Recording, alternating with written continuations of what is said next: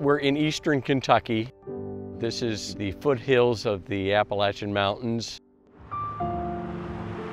The town we're in is Ravenna, which used to be the hub where they brought all the coal in.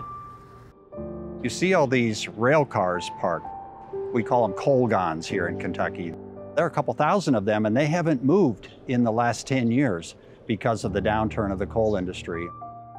This project will help with the future of the area and creating power and just help the economy. What was here originally was a lock chamber. The boats used to bring coal downriver to market from up in the mountains. This was abandoned in 1992. We got permission to put our hydroelectric plant in the abandoned lock chamber. That allowed us to dramatically reduce the cost of building it.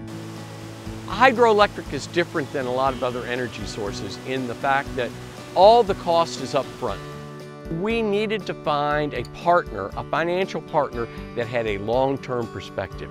In our case, Berea College was the perfect partner. This project is good in so many ways. We serve students from all the counties of Kentucky, including Estill County, where this dam is located, and Jackson County, where the electricity goes. And just the fact that we're generating the equivalent of half the power we use on campus without burning a lick of coal is the biggest plus in all of this. They have a commitment not only to the environment and sustainability, but also to eastern Kentucky. And because they're taking low-income, smart kids from eastern Kentucky and giving them free educations, and then sending them back to their communities to make a better community, a better world.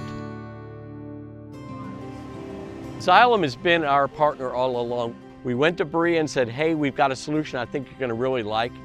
They sent their president and some of their top people to Sweden, and they actually toured the flight headquarters.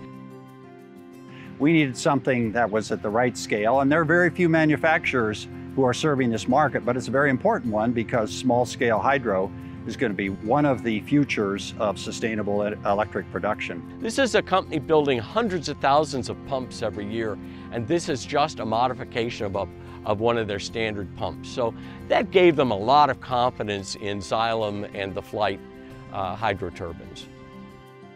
The Kentucky River is known to flood, and in fact, during the construction itself, we had two major floods, one of which, the most recent, is probably an 80-year flood. So we said we need to find something better that can deal with this. And the solution were the flight submersible turbine generators. That's the solution. They're underwater all of the time.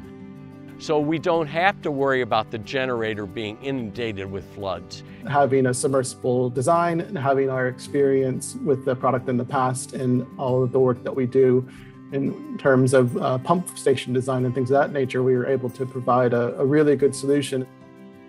Using the Xylem units inside the lock structure, I mean, the lock was 52 feet wide, which doesn't give you a lot of room, but because of the diameter of the Xylem unit, we were able to fit multiple ones of those in that 52-foot width. And then construction was really simplified, and also design was simplified. All during construction, we were able to use our Godwin dewatering pumps to dewater the facility and to keep the water out while they were able to pour the concrete and the support structure for the hydro turbine pumps. What I really like about this project is that it speaks to Xylem's core values of solving water and creating electrical power through a natural resource of the river. This is a really repeatable process. Where on the Kentucky River, there's at least 14 lock structures on this river itself. So now that we have a design at Lock 12, it's really simple to take that design, go to another lock structure, either upstream or downstream of Lock 12, and kind of rinse and repeat with minimal re-engineering necessary. I'm really proud to be a part of this team at Xylem and generating the power here at the Lock 12 hydro turbine plant, and the support that our local branch brought here and able to get this job completed.